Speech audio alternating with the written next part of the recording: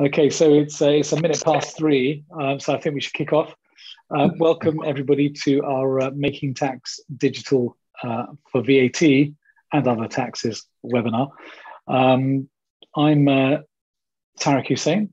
I'm the CEO at McAlvin's, and I've lost control of my mouse. There it is, back again. That's me, as you can see. I'm CEO of McAlvin's, and we do a number of these webinars throughout the year. We try to do at least one a month if we can. They tend to take, whatever's topical at the time, and in particular, leading up to the deadlines that we're going to be talking about in a moment. It's MTD. I'm joined today with Phil, who heads up tax at McAlvin's, and Darren, who is our guru on everything tech and cloud oriented, and a bit more than that as well, for that matter. So, as I said, we're going to be talking about what is making tax digital and how it affects you. So, without further ado, I will be passing over to Phil. I think this is Darren's bit, isn't it? Oh, it is. Let me take that away from. Let the tech guru take it away from the tax guru. Yeah. Exactly. I threw myself. No, perfect. Yeah. So, what is making tax digital? So, making tax digital is still firmly at the heart of HMRC's plans to build a trusted modern tax system. And the long-term plan is, of course, to deliver a tax admin system that is fully digital, working closer to real time and providing more all-round resilience. Aside from that, and linking it back to the tech, which is my passion, it's also helping drive the development of new software products that support good tax compliance, as well as keeping you MTD compliant and reporting to HMRC on a quarterly basis. We will talk a little bit later about the wider benefits that MTD has brought across for businesses beyond managing their tax affairs. But for now, we can move on to the next slide. Yeah, and I should just, sorry to interrupt, Mr. Tech Guru, because I've made another hiccup, which is pointing out to everybody that there is the opportunity to ask questions throughout this webinar. You should have in your Zoom application a Q&A box. So if you go into that, you can raise a question. And if it's opportune, we'll answer it on the fly. If not, then we'll leave it till the end. But please do raise any questions that you have as we go through. Thank you. So hasn't MTD for VAT already got underway for some businesses? It has indeed. If it feels like us accountants have been talking about MTD for years and years, it's because we really have. Back in 2019, MTD for VAT became mandatory for VAT registered businesses with taxable turnover above the 85k threshold.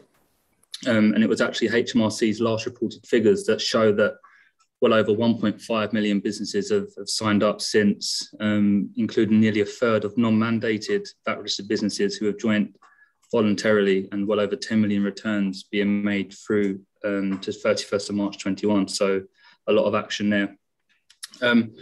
But although we were forewarned about the reform, accountants and business owners alike, we found ourselves in a rush to ensure that we and our clients were compliant with the new transition to the digital filing for the use of cloud accounting software. So for many business, that could have been a complete shift from on-premise solutions such as Sage 50, Opera, to MTD compliant solutions such as your Xeros, your QuickBooks, and pretty much all other cloud-based systems currently on the market. But you'll see that there isn't a soft landing for new businesses now. Any late submissions can result in penalties. So if you're not already MTD registered, then now is really the best time and the only time to get the ball rolling to make sure that we're compliant when the time comes. Yeah, and I think don't underestimate, as you said there, the amount of work that's involved, because if you're using a system that's just simply not compliant, dated, and you've got to transition all that data to something else, then there's a bit of heavy lifting there to do. So do bear that in mind and reach out to us. I'm correlating a lot of the grey hairs I have back to April 2019 when we were all preparing for VAT, MTD anyway. So let's save my hairline, please, guys. I think your hairline's fairly safe, though. In all, Yeah, we had Darren. this discussion the other day on proceeding, not reseeding, as they say. So, yeah. And we saved mine. It's too late. Let's move on. Let's move on. Let's move on. Okay, so what is changing in April and who will be affected?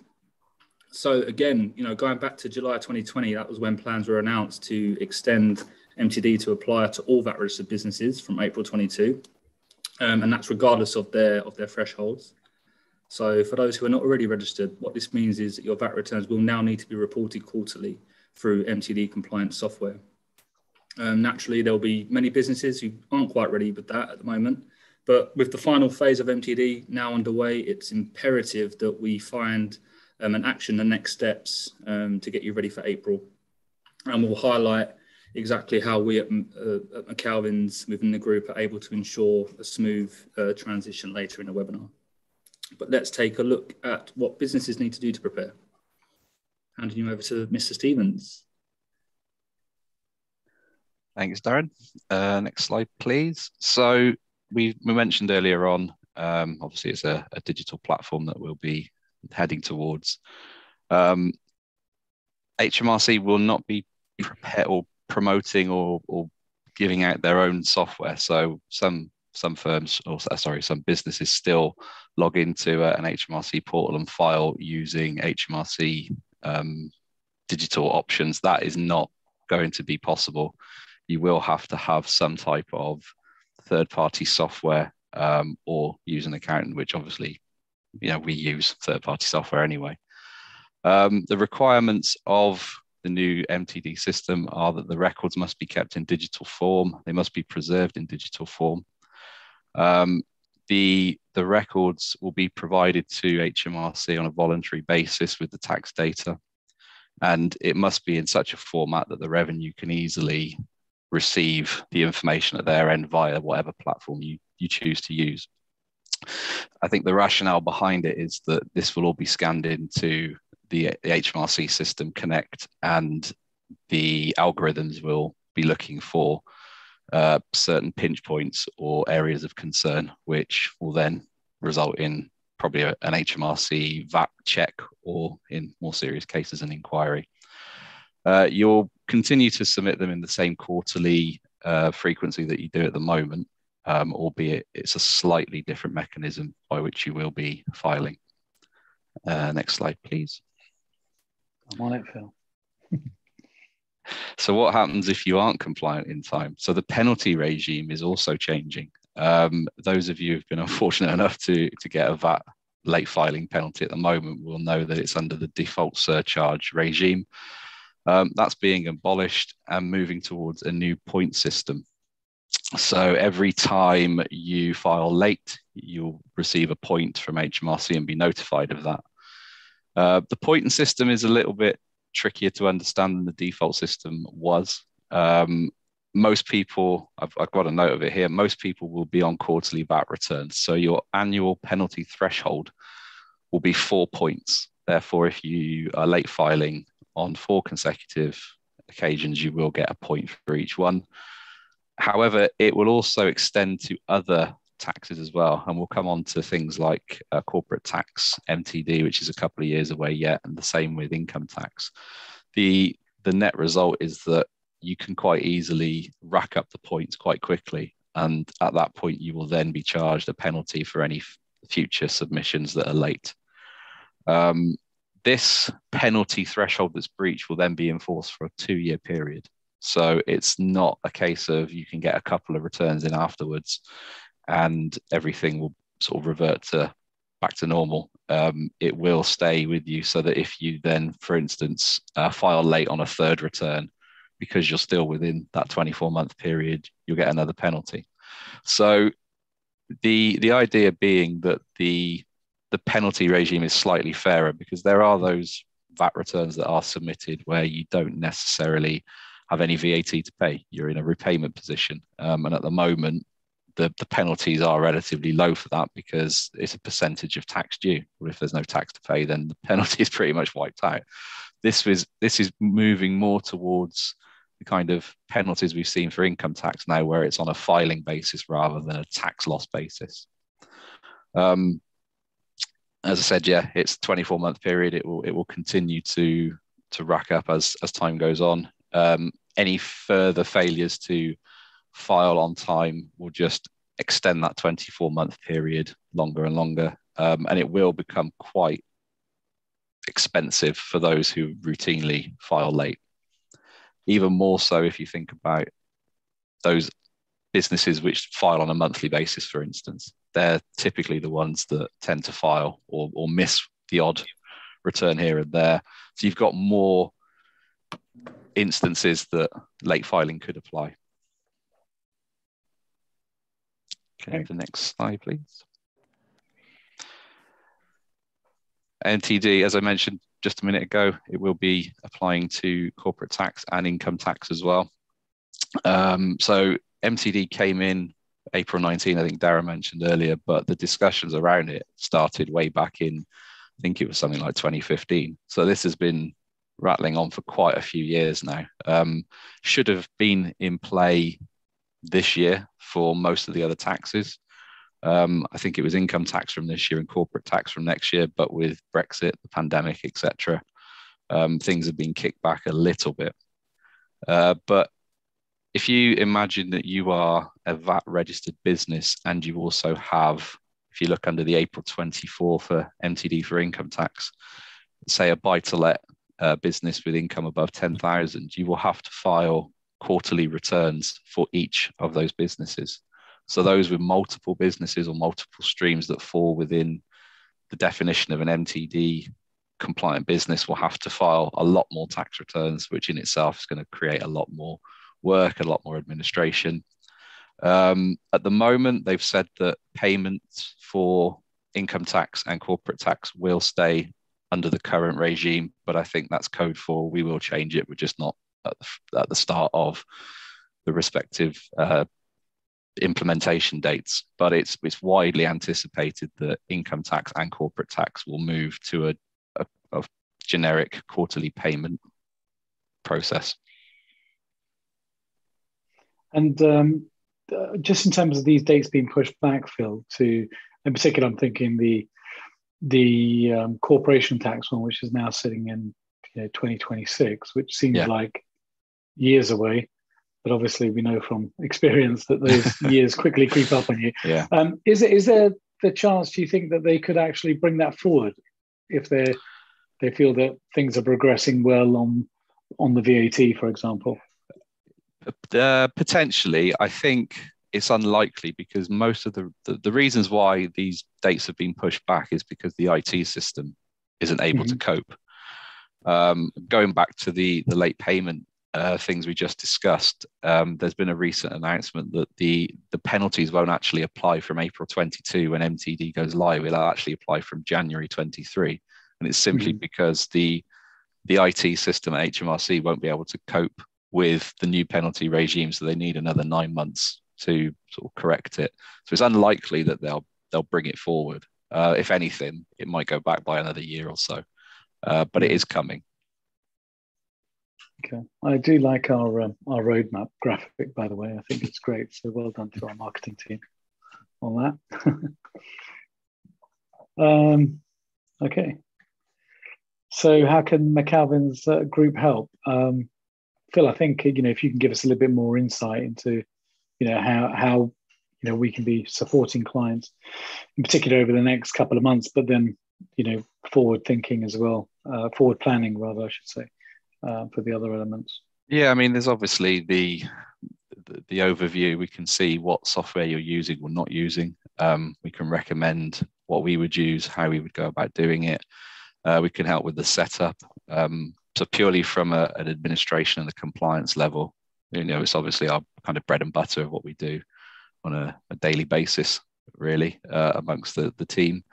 I think in the longer term, and I think in a way it will help because you're getting more visibility over what happens with all VAT registered businesses. So it can help in terms of planning opportunities, seeing if there are any particular areas from a VAT perspective or the wider income tax, corporate tax perspective. That increased visibility and continual kind of reviewing of information is really what me as a tax advisor, that's the stuff that we need and where we can identify opportunities for clients. Indeed. I think I've just gone back to the roadmap slide, because I think I did want to mention another point on this. And I know we started this webinar saying MTD for VAT, which is obviously what's upon us now in the next, literally the next 6 weeks.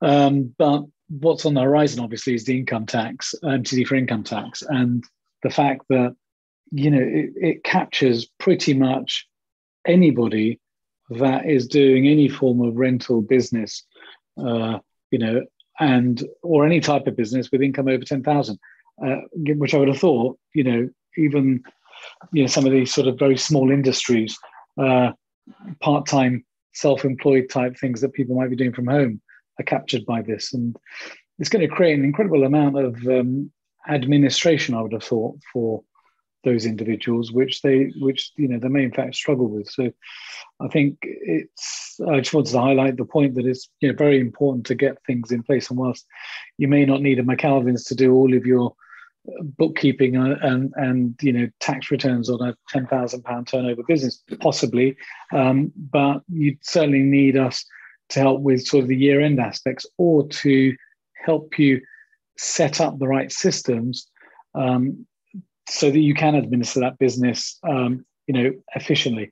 Because all these things that have been brought about, superficially at least, would appear to create additional costs for businesses and individuals. Yeah, I mean, there's the software cost, isn't there? Because, like I said, HMRC aren't providing the software, so you have to have that third-party record keeping and submission software. If you don't have it, then there's the increased cost for your advisors in doing so, and the routine compliance that will be undertaken. I think if you think about it from an individual point of view, you could quite easily see how you could get into the position where you're filing 3 lots of quarterly returns. If you're doing your VAT, you're doing your for more than one business, you're doing your property portfolio income. It's quite easy that you could end up with multiple quarterly returns, then the catch-all return, and then the overriding tax return, which everything's going to be reported on. Yeah, it's a lot of work. It is, and I think it's worth highlighting as well that what you're sending to the revenue is purely income and expenditure. So it's sort of money in versus money out, which I know VAT is typically done on, but things like income tax and corporate tax, you won't be putting the tax adjustments through the MTD quarterly filing. However, any tax adjustments will hit the return at the end of the year. And if there's a lot of them, it's going to create that illusion with HMRC that, well, they're expecting this kind of figure based upon the quarterly returns. However, profit is much higher, much lower for whatever reason. And that in itself could lead to sort of further checks and inquiries. I think for me, the income tax MTD is the one that I'm worried about the most, because pretty much all corporate returns are filed online now. I think most people have gotten used to VAT online, but it's income tax that's the one, like you said earlier, there's a lot of these smaller sort of part-time businesses and people with properties and whatnot. They're the ones who I think are going to need the most amount of education and sort of bringing around to the new way of thinking. Yeah. I wonder how many thousands of businesses are caught by this, or individuals are caught by this MTD for income tax. I think I remember reading not so long ago that it's going to be relatively rare to have somebody who's not caught by MTD somewhere along the line as an individual. Obviously, if you're PAYE, then it doesn't really matter, but anybody who's got any kind of business or any kind of sort of investment portfolio, like a rental property portfolio, it's very unlikely that they'll fall under that 10K, because just by definition, most businesses will generate more than that. So I think I read something like 80% will end up being within income tax MTD. In terms of volumes, it probably dwarfs anything that's on the corporate on MTD for that, for example. It's probably significantly more than that, I would have thought. Yeah, I mean, the value won't be, the volume will be. I think the last records were, or the last numbers are something like nearly 30 million taxpayers in the UK, and I think of those 30 million, something like 18 that need to submit tax returns. So even if you took, say, half of that, that's 9 million people that would have to use MTD or have to file under MTD. I think it's nearer to kind of 15 million. It's a serious number, isn't it? It's a fair old amount, isn't it? Indeed. Okay, thank you for that. So there's some other things as well. I mean, it's not all bad news, not all doom and gloom. Nobody likes taxes, of course. Understanding them is painful enough. That's why we have people like Phil, who loves it. But then on top of that, we have to pay them as well, which makes it even more painful. But HMRC don't always come out with the greatest ideas. But I think there have been some unintentional benefits of MTD, and we've certainly seen some of our clients benefit from some of the work that we've done to help them become MTD compliant, and the knock-on effect that's had to their business in terms of operating more efficiently and effectively. But I won't steal any more of Darren's thunder. Darren, tell us all about the good stuff that's unintentionally come out of MTD programs of HMRC. Absolutely. So the shift to MTD compliant software, in the interim, it was a headache to a lot of businesses, but now that they find that the introduction of cloud solutions have provided many other benefits to how they operate on both a financial and operational level. So, we at McAlvin's, we're platinum partners of Xero, and by having our clients' records on Xero or other cloud software, we're able to take advantage of a whole world of automation that this brings for us and the client. So, from connecting your bank accounts to allow automatic feeds, setting up bank rules that pretty much reconcile your bank for you with a very light touch, but then also streamlining, whole different areas of the finance function, such as credit control, payables function, and things like that. But ultimately, all of these things, they contribute for business owners, taking, having immediate real-time data at their fingertips, that enables them to sort of run their business from anywhere, really. And in a remote world that we work in now, it's pretty much perfect for that. But something that isn't highlighted enough, in my opinion, is the value adds collaboration with us as the accountant, not just for MTD, but just in cloud in general. So we as accountants have access to an array of tools that bolt on to the likes of Xero and other cloud software. So it allows us to take a really proactive approach with our clients when it comes to advisory services. And before I talk about the app stack you see on screen here, just to give you some context about what I mean with a recent example where we've helped a client. So a client of ours, unfortunately, they were a really successful business prior to COVID-19, and even now they've had some concerns about the company's ability to survive the next 6-12 months. So what they've been trying to do is source some funding to help them get them out of this short-term hole. They were declined by various lenders, so reached out to us to see if there's anything we could do, any recommendations we could make. And simply having their data in Xero, we were able to integrate this to another third-party application which we're partnered with. And what this application did, it analysed the accounting data, the financials, and provided recommendations and sort of provided suitability of alternative funding options. And this took a matter of minutes. So it doesn't work for everyone, but in this particular case, an application for funding was made via this app, and it was accepted within a week of the initial concerns being raised to us by our clients. So, that's just one small thing that, is really saving our clients, but ultimately, we're trying to give as much back to you guys with the use of cloud accounting anyway. So that was a really, really good example of how it works for us here. But you can see our app stack on screen. So within McAlvin's, across the group, we have a dedicated team of tech enthusiasts, not just myself, working with clients to recommend and implement cloud software most suited to their business processes. Starting with the finance function at the core, we're able to help them operationally as well, looking at other areas of their business, their industry, to really find apps that could alleviate all of the mundane tasks that come with it. So what you see on screen here is just a small portion of what we offer. Our team constantly review apps, development, new apps, changes, just to always make sure that our clients are using the best on the market to suit their business processes. We have app stacks that are bespoke to various industry sectors as well. And Tarek will run through some of those on the next slide, but ultimately there is an app for anything. Us as Zero Platinum partners, we have access to over 1,000 app integrations. So we are well equipped to build specific app stacks to you and your business. You may be in the same industry as a lot of our clients, but there'll be certain apps that are more suited to your way of working, how you want your business to run, and we pretty much sit down with you and understand exactly how you want your business to run and then recommend those solutions. So hospitality, yeah, that's a huge one. We'll talk about that a little bit later.